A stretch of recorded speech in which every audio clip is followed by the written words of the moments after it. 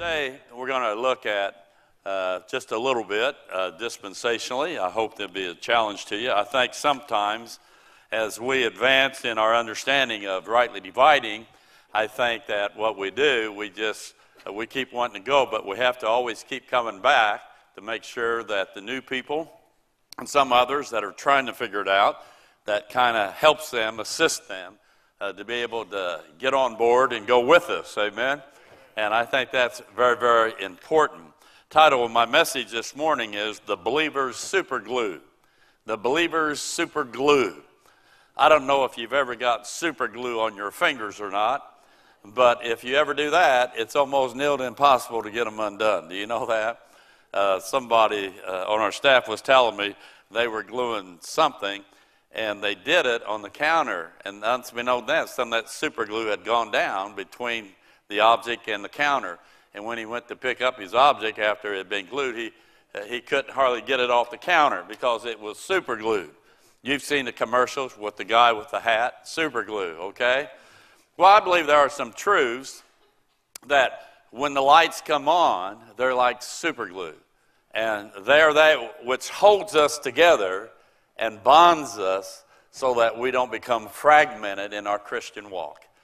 And I know that in my life, when the lights come on and God speaks to you, say salvation. I remember how God was working on my heart one week. And I was getting under conviction, and it was getting heavier and heavier. And I remember when I was saved. And after I was saved, I still had the old nature, but I noticed something else was going on inside of me. And it was God's presence after I got saved. I put my faith in Christ, His work, and my life began to change because of that truth. And that was like super glue to me. It helps keep me from fragmenting apart in life. And then I remember when God began to work in me to make me realize He could use somebody like me, coming from the other side of the tracks back in those days. And I realized that God has chosen the foolish things of this world. And so I saw that He could use me at soul winning.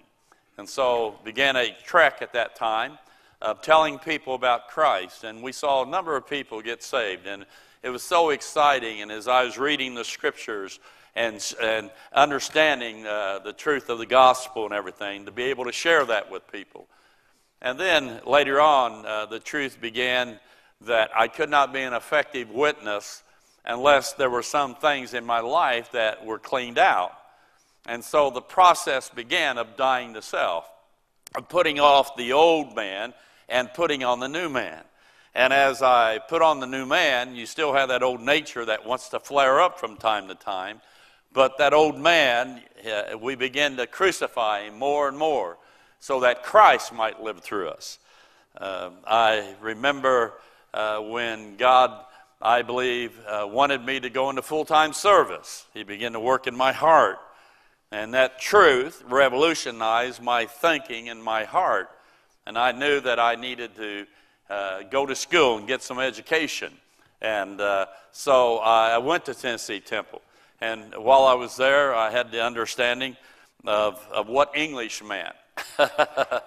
And had to take 6 semesters of English while I was there. Man, that was tough. It was like a foreign language to me. And but we persevered. And then when God said, I want you to start a church. Now, He didn't speak to me audibly. As I was reading the Word of God, God used some verses in the Scripture to convict me that, Jim, you're not the one who starts or builds a church. I'm the one. And as I began to look at those verses, that gave me faith to be able to step out and say, this is what we're going to do. And then as you grow as a Christian, there are times that a truth solidifies in your mind. You say, I didn't see that before. And it really encourages you. I remember seeing the sovereignty of God. And my thinking just crumbled right before me because I began to realize how great God truly is. And it changed my life. And then later on, of course, as I got older, I knew there was something there, but I couldn't put my hand on it. God opened up the scriptures about rightly dividing. And he began to open it up to me.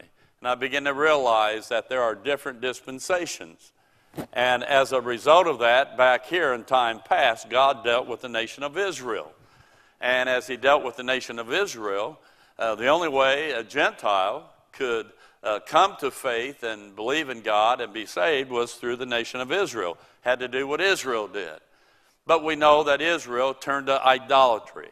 And Israel turned to immorality and greed and everything, rebellion, unbelief. And so God had to send some judgments into Israel's life, even into captivity. But God was still watching over them. And he would give them another chance and another chance till finally, in the Gospels, the Son of God came down to the earth. And their Messiah. It had been prophesied back here, and it was fulfilled here. His name is Jesus Christ. And Jesus Christ was on the earth. And he was prophesied, the anointed Christ. And they needed to believe in him. Of course, we know that during the Gospels, they didn't believe in him. They turned their back on him, the religious order, those in charge. And as a result of that, they nailed him to an old rugged cross. And they killed their Messiah. But we know, thank God, that he rose from the grave. He's alive. And then he ascended on high. And he told his 12, the Spirit of God was coming down, and he would empower you to go out now to the nation of Israel in that power and demonstrate and give them the kingdom offer. If they would believe, then God, one day they would be over here. They would be in the kingdom, the promised kingdom. But we know that Israel said, no, we don't want anything to do with that. And so mankind didn't have a chance because Israel had to be saved first. And since Israel wasn't saved, then there was no hope for mankind because mankind had to go through Israel. But God sets Israel aside, and in mercy and grace, God had a secret plan, a secret purpose. And that purpose was to raise up another apostle, not of the 12, but another apostle. His name is Paul. And he raised Paul up, and he gave Paul a new message. Unlike the message back here, faith, yes, but back here they had to believe that he was the Christ, the Messiah. Over here, the new message is that Christ on the cross washed away all of our sins, and he was buried and rose again for our justification. And with this new message, anybody could be saved. Doesn't matter if you're Jew or Gentile, nobody was favored. And so he has this gospel now that's being presented today. Now one day, we know this body of Christ, we're going up, and we're going to meet the Lord in the air. And when we do that, he resumes his dealings with the nation of Israel. Israel will have to go through the tribulation. And at the end of that tribulation, Jesus Christ will return to the earth. And he will set up his kingdom. And so these truths, they dictate in a way the way that you think, in the way that you believe, and the way that you live. And there are some important truths that I want us to see this morning, if we could. Very quickly, Acts chapter 20, verse 17, Paul is going to go to Ephesus. And from Miletus, he sent to Ephesus and called the elders of the church, verse 24. But none of these things, Paul says, move me, neither count I my life dear unto myself, so that I might finish my course with joy. And the ministry, this new message, Gospel of Grace ministry, which I have received of the Lord Jesus to testify the gospel of the grace of God. Now, there's always been grace, but there's only one dispensation of grace. Paul mentions grace more than all the entire Bible in his 13 books, more than the rest of the entire Bible, because it's the dispensation of grace. Amen? And Paul was worried about false teachers coming in. He says this in verse 28 and following.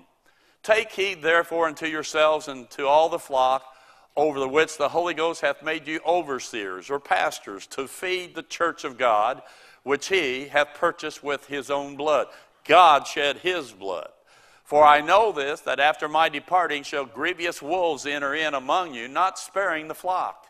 Also of your own selves shall men arise, speaking perverse things to draw away disciples after them.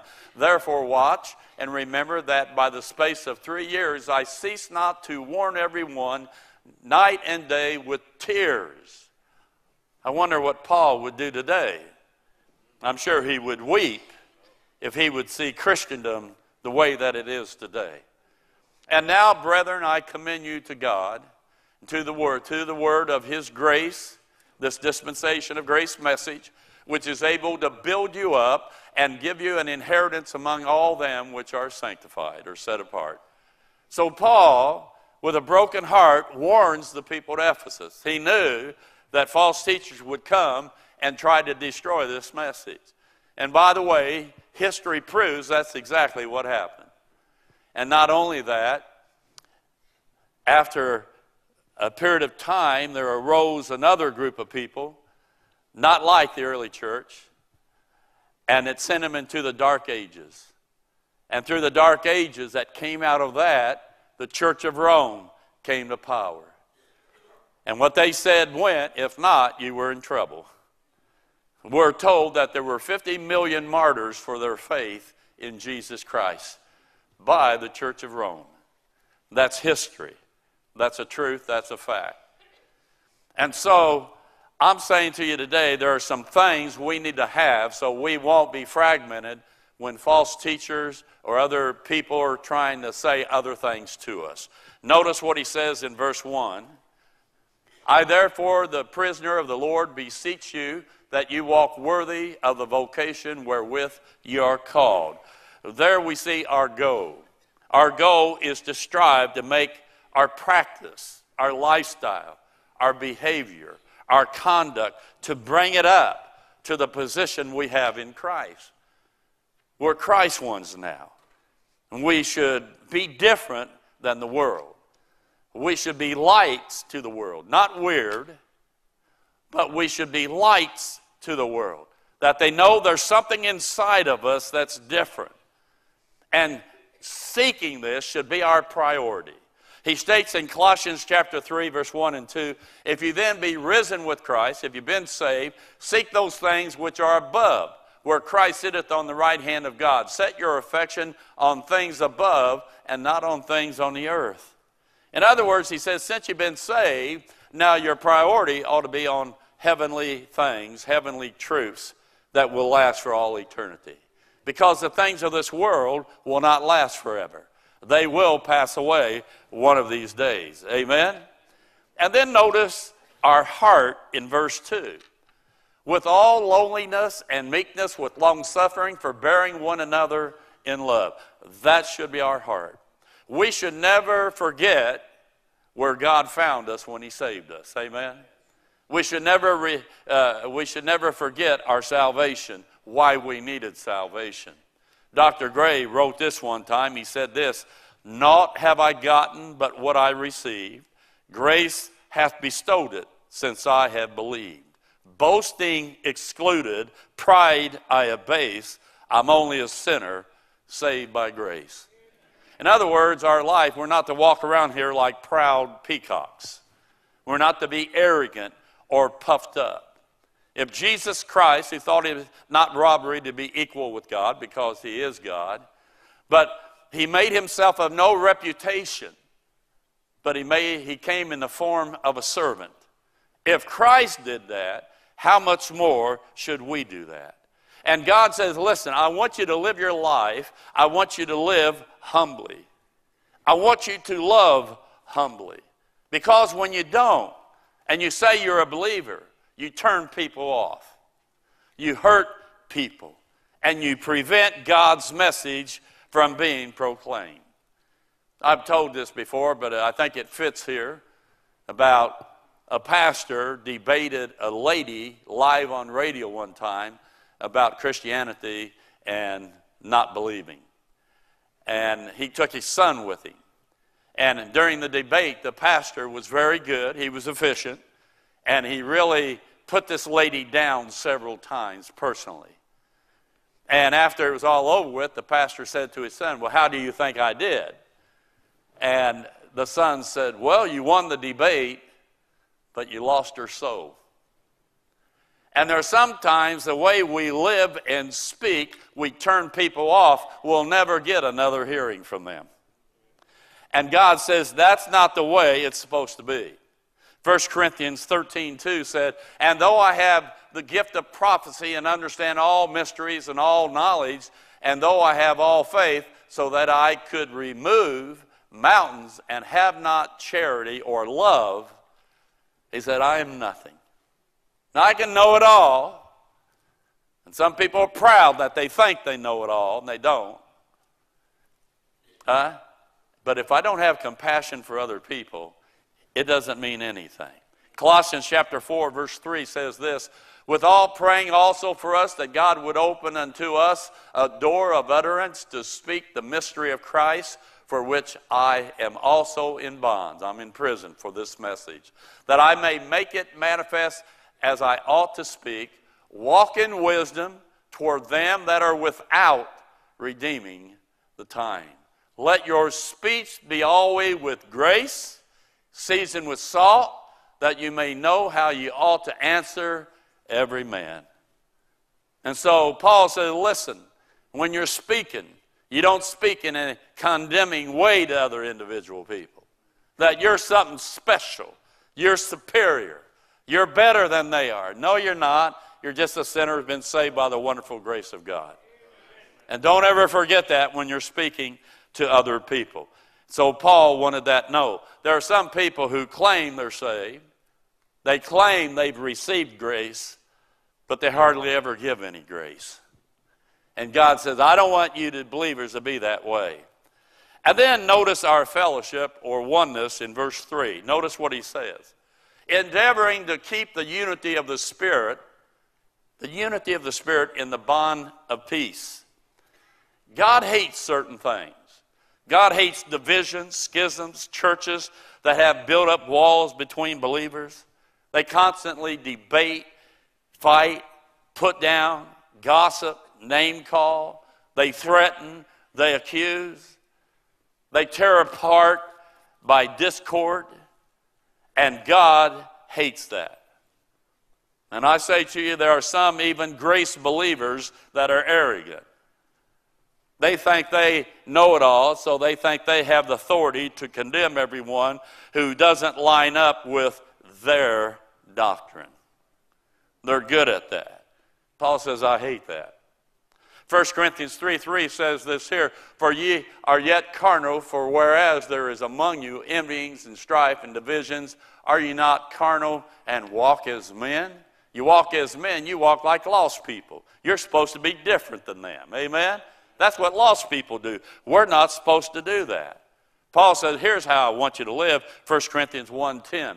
Now I beseech you, brethren, by the name of our Lord Jesus Christ, that ye all speak the same thing, and there be no divisions among you, but that you be perfectly joined together in the same mind, in the same judgment. Philippians 1:27 says this here, only let your conversation be as it becometh the gospel of Christ, that whether I come and see you or else be absent, I may hear of your affairs, that you stand fast in one spirit, with one mind, striving together for the faith of the gospel. God says you can't go forward promoting this wonderful mystery grace gospel unless you're unified. And there needs to have that kind of spirit. That's why my life verse is, be ye kind, tenderhearted, forgiving one another, even as God for Christ's sake hath forgiven you. We have to be forgiving individual people. Amen? So bitterness doesn't get in. You know, you can have a list of 10 things, and you might disagree a little bit about one thing, and they denounce you. Has anybody found that out to be true yet? I know I have. You know, you can believe about Paul rightly dividing and all these things, but you're not sure, you disagree about, are the 12 apostles, are they in the body of Christ or out of the body of Christ? And that debate goes on all the time. And so we have those that say, well, they're in the body of Christ. We have those that say they're not in the body of Christ. And they fight like dogs. Don't become a part of anything like that. And by the way I believe is the right way.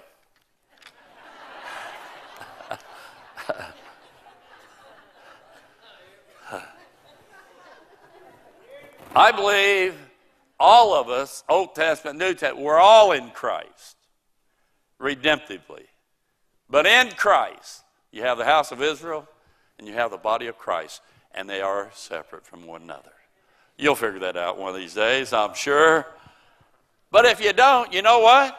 We still love you in Christ, amen? And then notice our truths. Here's the super glue.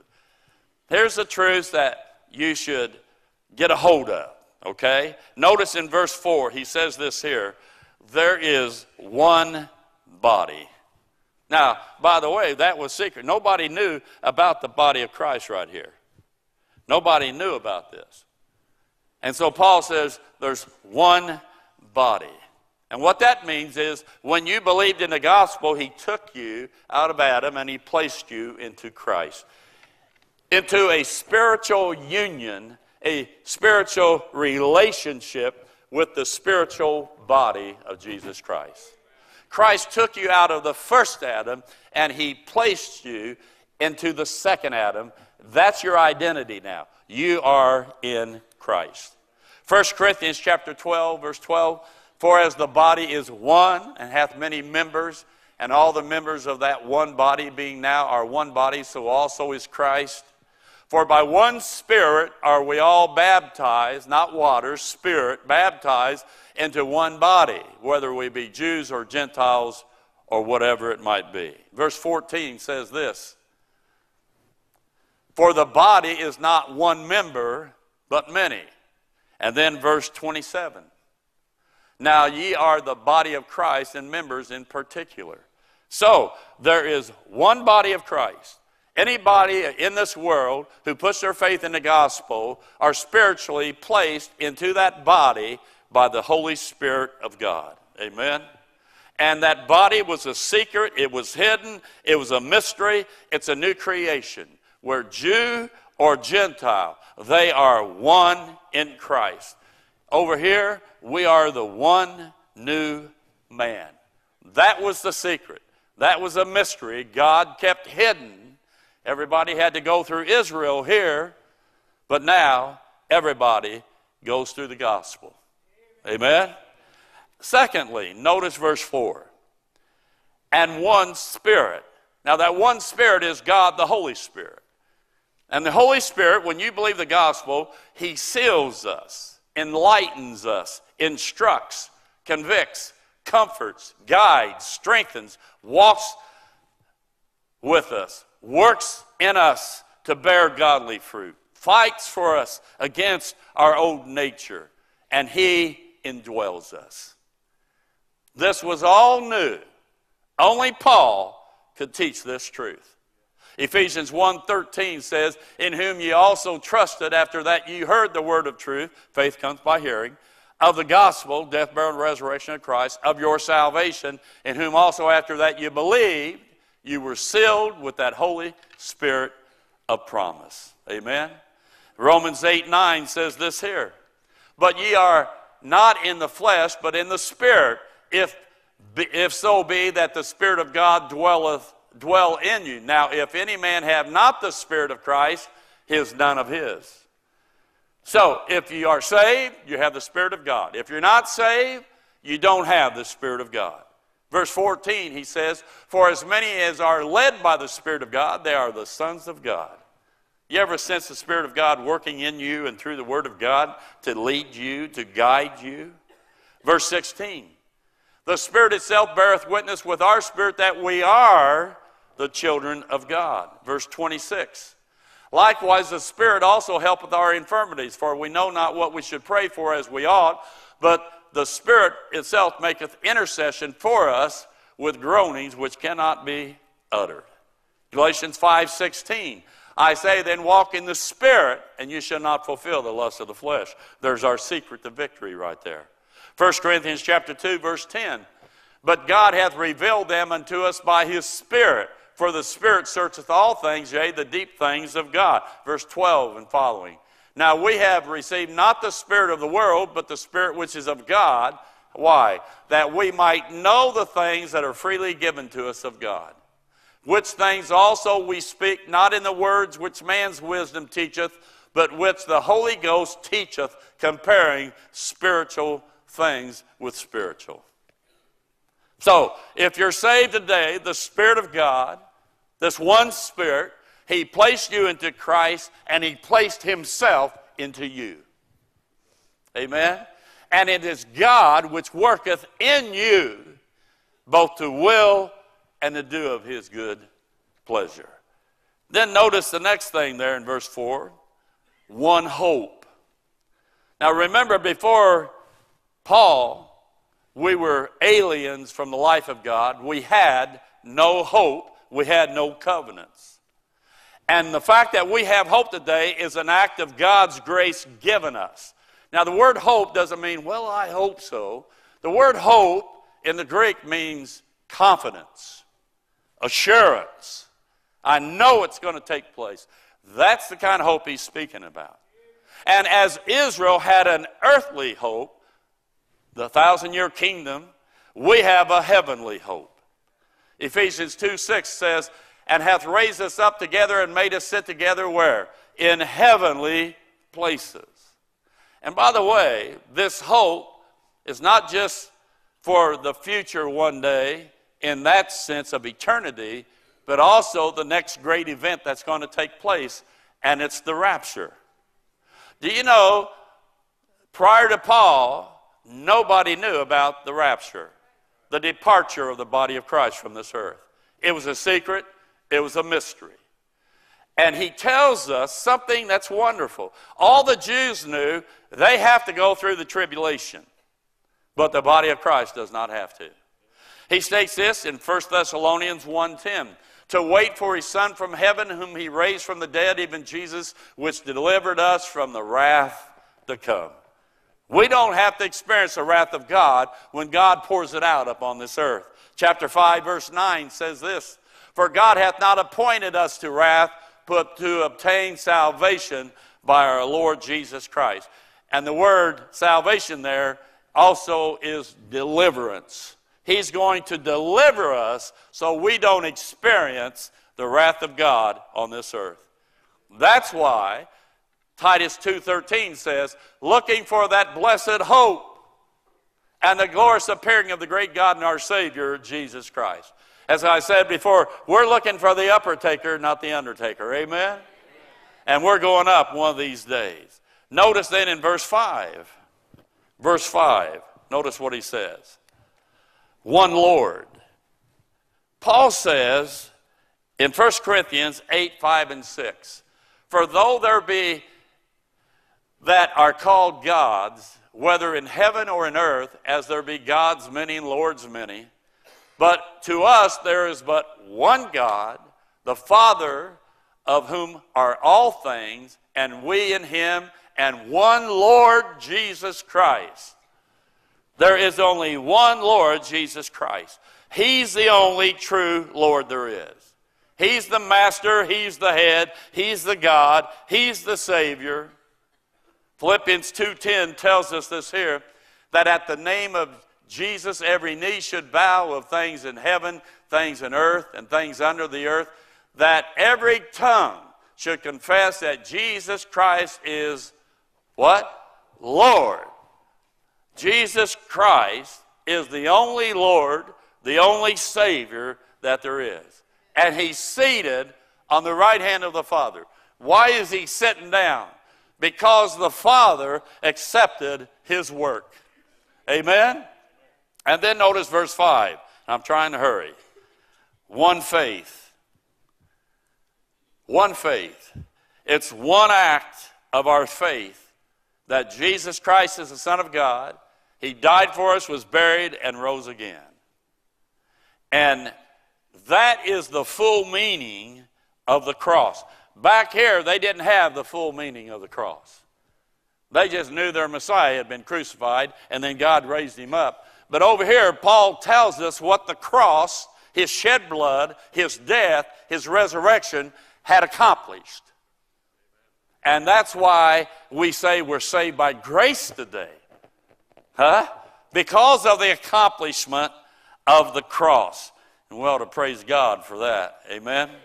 Now, America prides herself in being a melting pot of all faiths. And especially these last years. And I say to you, by recognizing all these other faiths, they're given equality to these false religions. And that is a sin. There's only one true God, and his name is Jesus Christ. And the Father, he himself, there is one faith today, and only one that he recognizes.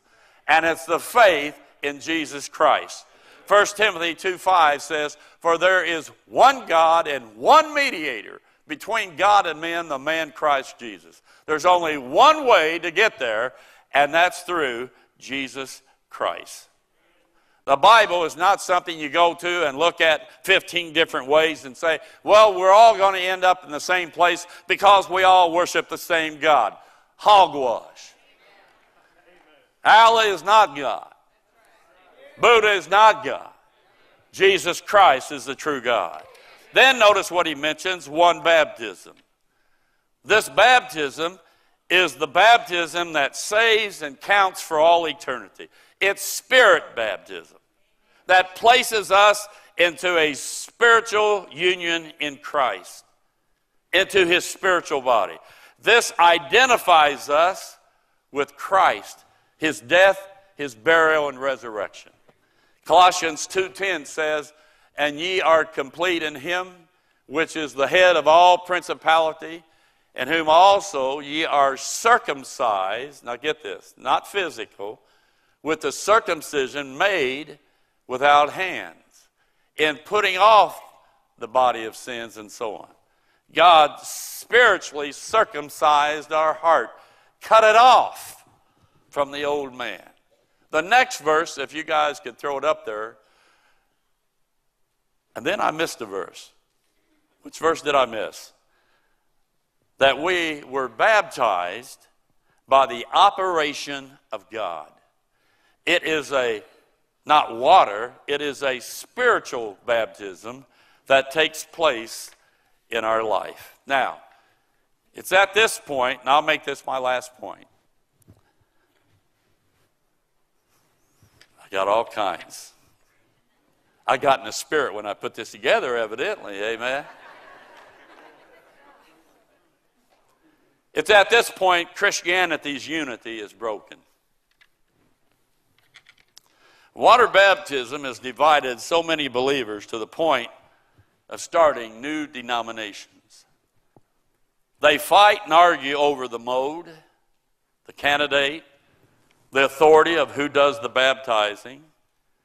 Is it by immersion, sprinkling, or pouring? Is it for the remission of sins, to become a member of the church? Is it an infant, a child, or an adult? Who baptizes? A priest? A preacher? Any layman? What formula is to be used? What words are to be said? In the name of the Father, the Son, the Holy Spirit? I told you about the guy that wanted me to baptize him. He said, "Now, when you baptize me in the name of the Father, Son, and the Holy Ghost, the Holy Spirit." I said, "Okay." And he was serious. He said, "Listen," he tapped me, "Father, Son, Holy Spirit." I said, "Okay." So it's time we started walking up the steps, and he tapped me on the shoulder again. He said, "In the name of the Father, the Son, the Holy Spirit." Yeah, this guy's dead serious. I said, "Okay." So I got up to the baptistry, started to go down there, and some people had put rubber ducks, and they were all floating in the water. Now I have this serious guy behind me. It's a holy time for him. Those were in the old days. Or as in Acts 2, baptized in Jesus' name only. Some baptize in the triune God, and they immerse one for each name. Name of the Father, name of the Son, and the name of the Holy Ghost. Amazing. And as a result of that, it just leads to confusion. Some denominations, they baptize infants. Another one sprinkles children and adults and says that it removes original sin. Another one says, well, when you repent and have faith and are water baptized, then your sins are forgiven. Another one says this, bless this water and give it grace of redemption. Another one says this, Spirit, the Spirit within you that be born of water through baptism, and then you're incorporated into Christ's priesthood. Reformed Church says, it assures us of the washing away of sin and new life in Christ. The Lutheran, one of their groups, says this, in holy baptism, it liberates us from sin. In the holy waters, we are reborn children of God. The Baptists say this, and that's what I was. It doesn't save, but you can't be a member or ever serve until you're obedient to baptism.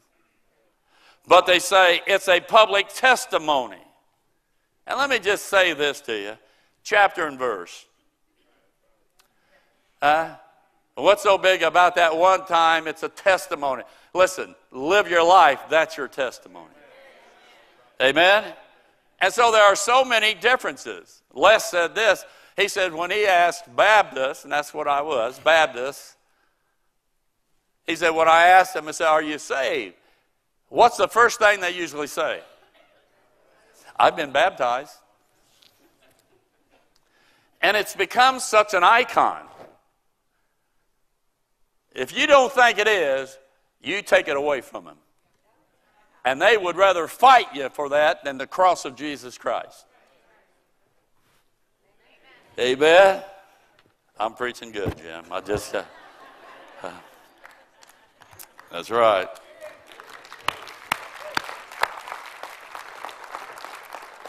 Rightly dividing dispensationally. As long as God dealt with Israel, the sign people, they water baptized and were spirit empowered.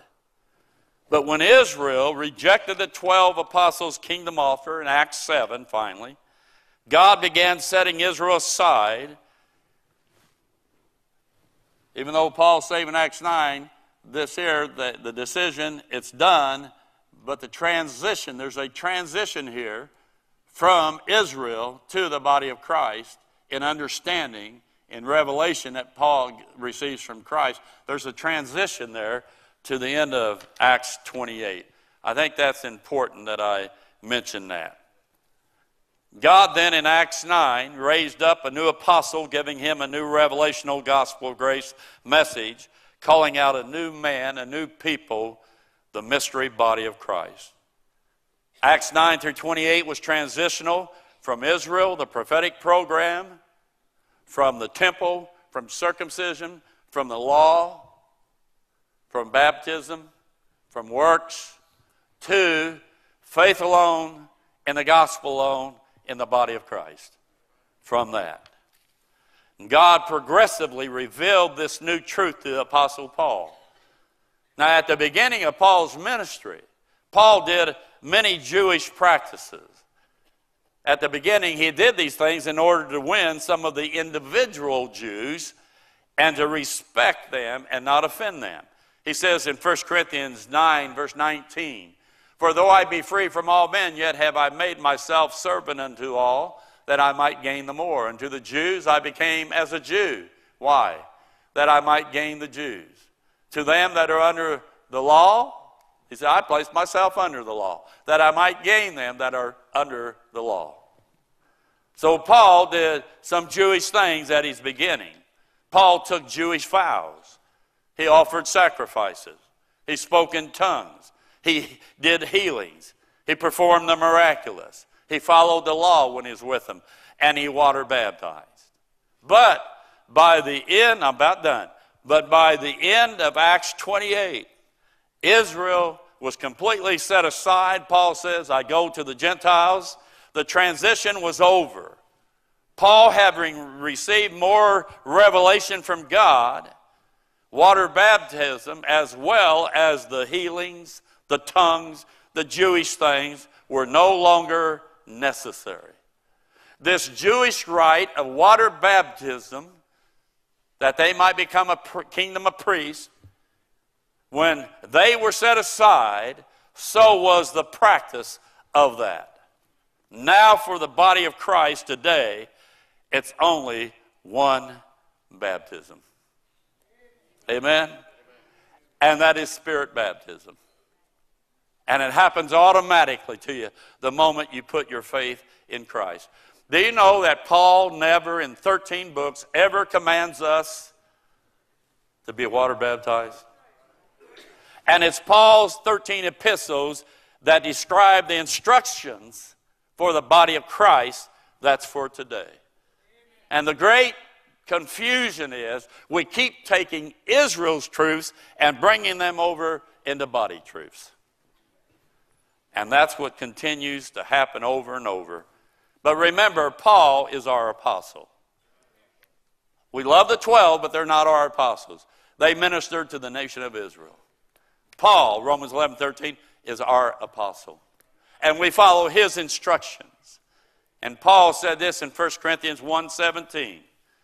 For Christ sent me not to baptize, but the Jews, the 12 could never say that. The 12 could never say that. Because that was part. Peter said, repent and be baptized for the remission of sins. It was necessary for the Jews. But Paul says, for Christ sent me not to baptize, but to preach the gospel. Today, if you guys could find for me, Galatians 3:28, just find that verse for me. And today, it's completely wonderful. There is neither Jew nor Greek. There is neither bond nor free. There is neither male nor female. For ye are all one in Christ Jesus. You see, back here they were favored. Here the Jews are not favored. Nobody's favored today, except all of mankind that has the opportunity to be able to believe in the gospel. That's for us today. And I close with this here. And there is one God and Father of all. Not everybody has him as their father. A lot of people believe in the fatherhood of God, that we're all children, and that's not true. Remember he said to the religious leaders and some others, he said, ye are of your father the devil. Huh? You remember that? You can only call him the Father is if you're a believer in Christ. That's when he becomes your Father. And it's then. He's not some far-off deity that never listens to us. He's a Father who loves us, who cares for us, who hears us, wants to help us, who guides us, who preserves us, who provides for us, and he's real. That's the kind of Father that we have in this dispensation of grace. Never has it been so good like we have it today. And when that truth comes to your mind, it revolutionizes your thinking, the way you believe, and the way you look at scriptures. Amen? It's like the lights come on. I was reading about a priest, and he was in a confessional booth. And this is true. His name is Franco Magito, something like that. And Franco, he was in a confessional booth, and in his mind, something began to roll over. He says, why do you keep having people bring their sins to you? Jesus has died for sins. You need to believe in him and praise him. Now, this is a priest. He knew something was wrong in his heart and his life. He knew something was wrong. He was empty. And it was during a mass. While he was praying, there was a young boy, he was there, he heard him. And he said to himself, God, what's wrong with me? And God kept bringing back to his mind Hebrews that says this, sanctified through the offering of the body of Jesus Christ once for all. And then he said another, at that same time, another verse, and every priest standeth daily ministering oftentimes the same sacrifices which can never take away sins. Franco said, his own testimony, he said he turned around to the people and he said, did you hear that? Did you hear God speak? And then he started crying. He started laughing. He said, today I just got sacked.